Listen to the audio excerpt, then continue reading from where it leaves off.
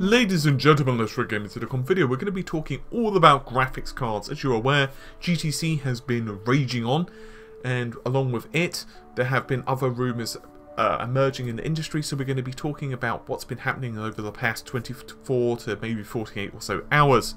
So we're going to start out with the shortest rumour, the easiest one to explain because there's not really any ambiguity there. First of all, AMD's Radeon Pro Duo is going to be launching in about 3 weeks. We're going to see it hitting the shelves on April 26th of this year, of course. Now, we don't know if the review embargo is going to lift sooner, so I would, as usual, do not pre-order any product until you know whether it's good. I don't care if it's a game, I don't care if it's a piece of hardware. Unless you absolutely need it, don't do it, because you never know if there's going to be faults with it, all of that stuff. With that said, it's looking to be a pretty damn good piece of hardware. It's primarily focused on professional individuals or for individuals who are creating VR applications, but it's still going to be pretty awesome for those wanting to play games. But it's because it's a mixture of a Radeon and a firepro series, it's not really going to be for just gamers. It's going to be more for professional individuals as well. It offers 16 T-flops of FP32 computing performance, and that's with 2 Fiji GPUs featuring 8,192 stream processors and 8GB of HBM memory. That comes with the usual caveat of that memory being split between the 2 GPUs, and an all-in-one hybrid cooling system designed by Cooler Master. Now, of course, that's not to say that, once again, this product is not necessarily going to be bought by gamers, but it's not necessarily the intended market. But kind of cool, nice looking GPU, if nothing else. The card that AMD are touting towards gamers, of course, and we know that they've been working on for some time, is the Polaris lineup. Now, the latest rumours come to us from Hardware Battle. Unfortunately, the actual article is locked off to anyone who is not a paying member, basically a regular subscriber or a regular viewer. So, you know, that sucks, but I can tell you what they say. So basically, the launch is supposedly going to happen in June. We don't know when that is exactly, but it looks like end of June. The preview, however, is likely to happen in May because of Computex. It would be very unlikely for AMD to just go to Computex, especially after showing Polaris already at the Caspian conference. It just doesn't make any sense for them to just be like, well, I'm sure Computex is fine, especially when everyone's expecting Nvidia to at least show something. Please show something, Nvidia. Please. I mean, seriously. Anyway, what we understand, this means that Computex, we're going to see something, whether it's going to be a paper launch, whether it's just going to be some slides, whether it's going to be AMD saying, hey, this is when we're going to be launching and here are the prices, we don't know, but they're going to most likely make some big unveiling, and then we're going to see the GPUs once again at some point in June, let's say the latter half. But how is it all going to work? Because once again, I said this is Polaris 10. So the 490 and the 490X, I'm just going to say 490 for this video, but do know I'm also referring to the 490X because it's just really annoying to keep saying 490 and 490X. So the 490, as I said, will be based upon Polaris 10. The interesting thing is that this is not a Fiji related product at all. This is purely Polaris. So from what we understand, there are 2 to 3 potential scenarios. The first one is that Fury is faster than the R9 490 series. So this means that Fury is still going to be the flagship AMD card aimed at customers until Vega is available. Vega, of course, is the HBM2 absolute behemoth that we've talked about multiple times. If you need more information, you can simply search for Vega on the channel or look at redgamertech.com. You probably know about it by now anyway. It's absolutely a monster. It's looking to be absolutely crazy, but we don't know when it's going to be released exactly, but from what AMD's official slides have said, it's going to be some point in 2017. This is primarily down to the, I guess you could say, slow production of HBM2.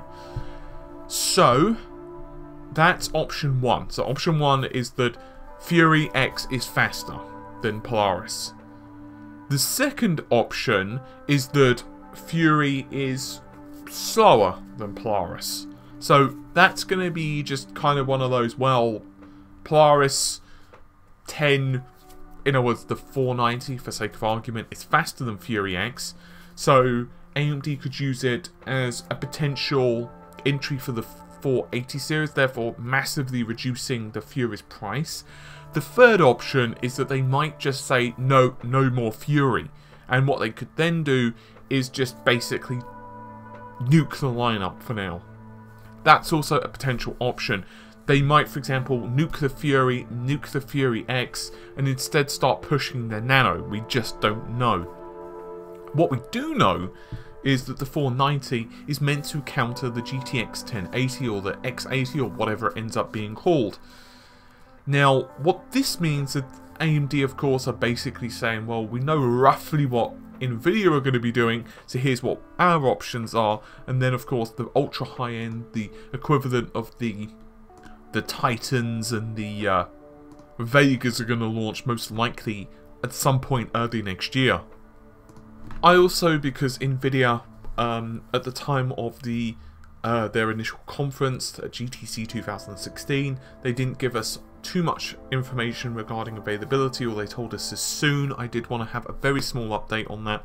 So it looks like the shipping of the GP based Tesla P100 boards is going to happen in June. That's going to be for HPC/supercomputing basis, and then OEM is going to happen in Q1 2017.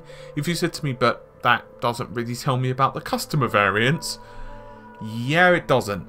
From what we understand, the most likely / only scenario at this point is for Nvidia to announce something at Computex. Now, I could start giving some speculation as to why Nvidia did not show something at GTC. There's a possibility that, well, we could be seeing some delays with Pascal. We could just see that Nvidia aren't ready to show.